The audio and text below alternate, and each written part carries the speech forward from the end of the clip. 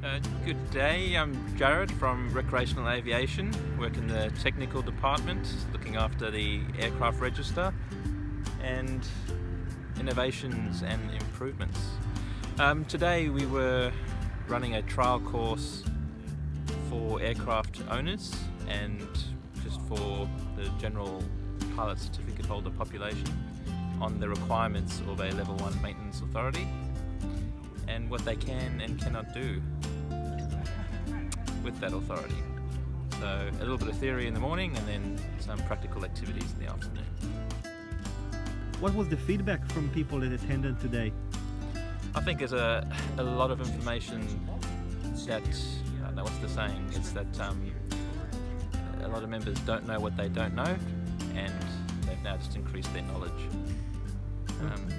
by attending and participating. Interesting. Is this something that RAA plan to do in most airports or take it nationwide? Yeah, once the structure is completely finalised, it's the type of course that we'd like to see run on a monthly basis. Wow. On a rotating state arrangement, yes. So owner maintenance courses, we'd like to see them stay for the long term. Interesting.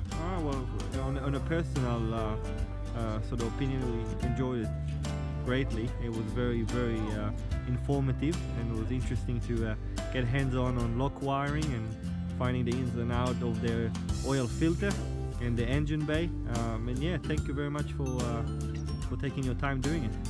All right, and thank you for allowing RLs to utilise your facilities. Pleasure.